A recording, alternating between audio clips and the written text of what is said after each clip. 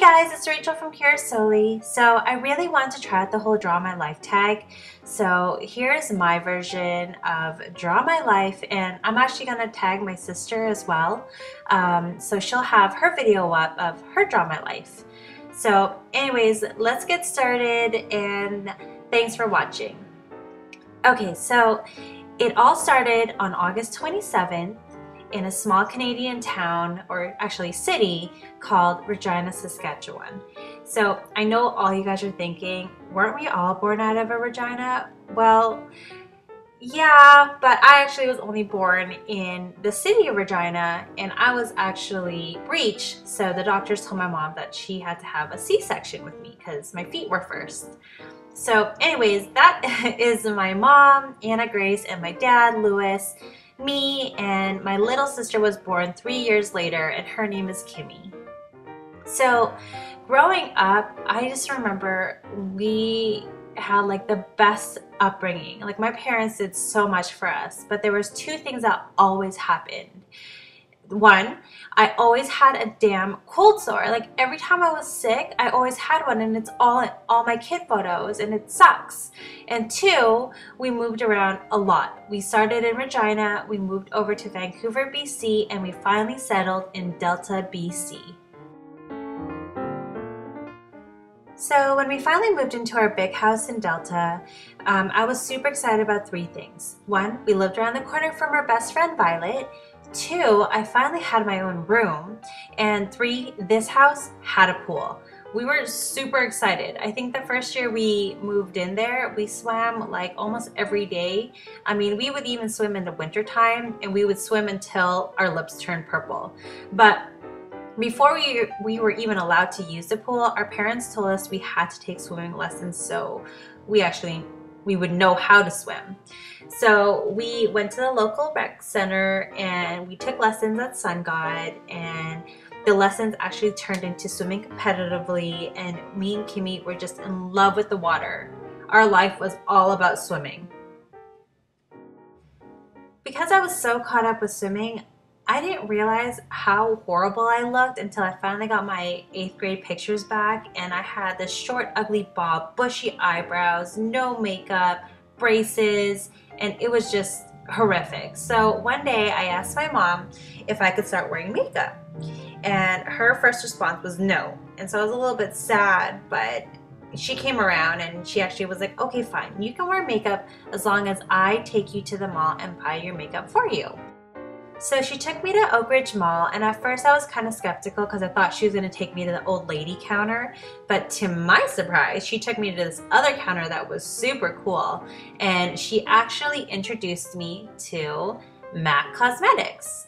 And I was so happy. I got to pick out 4 things, and I picked out Cork eyeshadow, espresso eyeliner, and chestnut lip liner, and folio lipstick. I was so happy that I got to use this MAC stuff because all the other girls in my school were only using drugstore stuff, so I thought it was pretty cool. So by the time my 9th grade school pictures came around, I was set. My hair had grown out, I was wearing makeup, and I finally had tweezed my eyebrows. And I even started taking some modeling classes and joined a couple beauty pageants just to help boost my confidence. But also during this time, there was a lot of mean girls around, and they used to make fun of me and just hurt my feelings and make fun of my hair, make fun of my makeup, and they would just say cruel, cruel things. So I ended up being friends with all the boys, and because they were the only people that were nice to me. But because I was only hanging out with boys, this led to a lot of rumors. So I remember one day I asked my parents if I could change schools, and they were like, no, you can't move schools because private school means good and public school means bad. And I remember begging them all the time, like, can I please leave this high school? And I never told them why. I didn't tell them that all the kids were being mean to me, but I think they kind of figured it out because one day they all of a sudden said, okay.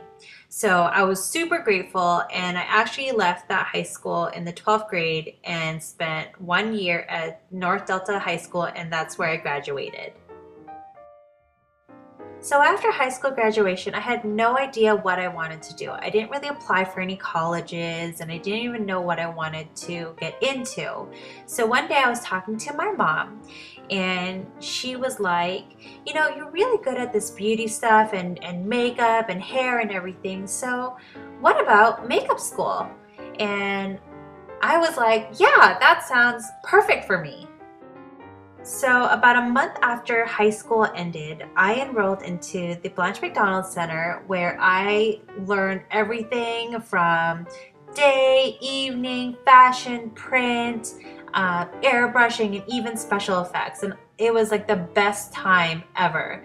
Also, at that time, I needed a job, so I actually started working at this store called Aritzia. And I was super excited because all the girls that worked there were really pretty, and everyone called them Aritzia girls. And I was going to be known as an Aritzia girl. I graduated from the Blanche McDonald Center about 8 months later, and again, I was stuck. I didn't know what to do. I didn't really know how to get into the industry or really pursue the whole makeup thing. So I started traveling, and I actually started kind of hanging out with the wrong crowd and started partying a lot and drinking. I actually even took up smoking, which was horrible. So anyways, it was just a really horrible time in my life, and I actually got really depressed and even, you know, got just crazy and even attempted suicide, and it was just all bad. So around that time, my parents were like, maybe you just need to get away from these friends and, you know, really figure, you know, out your future. So they sent me to San Francisco, California, where I got to just relax and really try and figure out who I was and what I wanted to do with my life.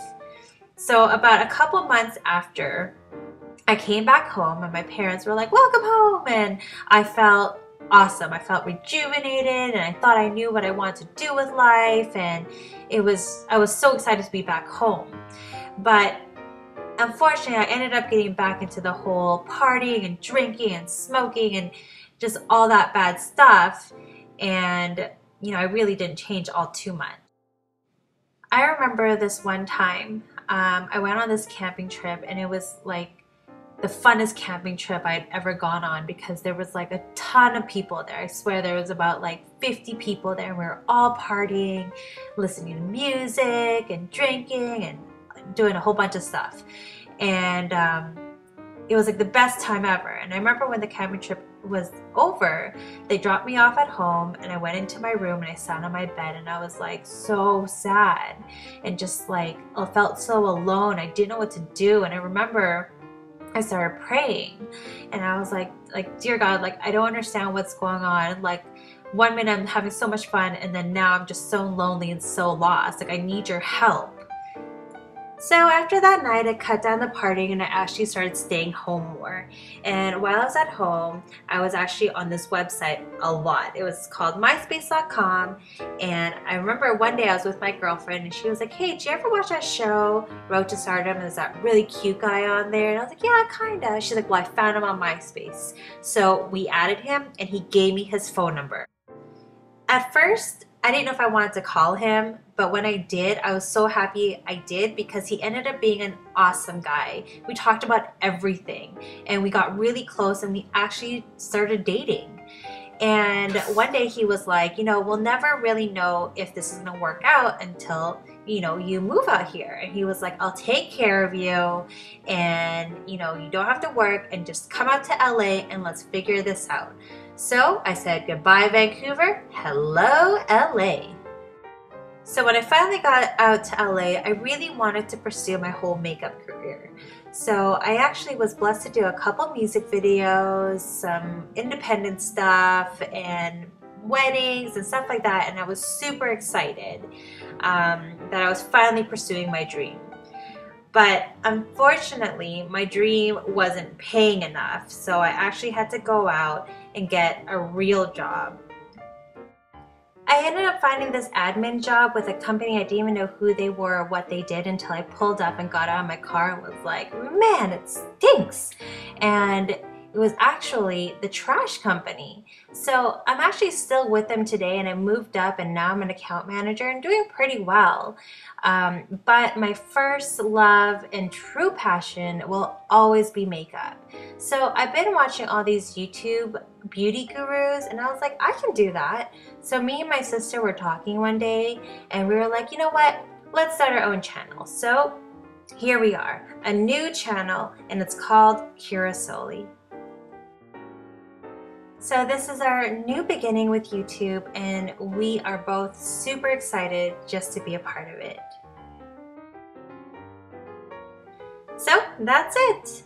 Thanks again for watching, and if you liked the video, hit thumbs up, and if you haven't already, please subscribe.